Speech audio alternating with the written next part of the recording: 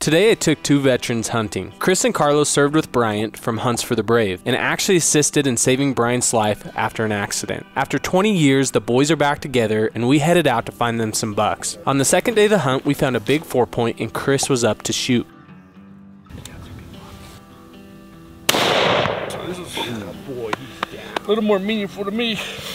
So I got a man up now. Quit this crying. With Chris's buck down, it was Carlos's turn to harvest a buck. We located a big 3-point and Carlos wanted to take him, but on our way over, we saw another buck. He was a bigger 4-point and kicked the 3-point out.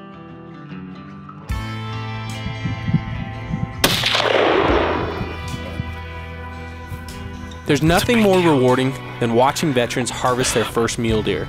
Thank you to everyone that served our country, sincerely. Proud of you, man. Thanks, brother.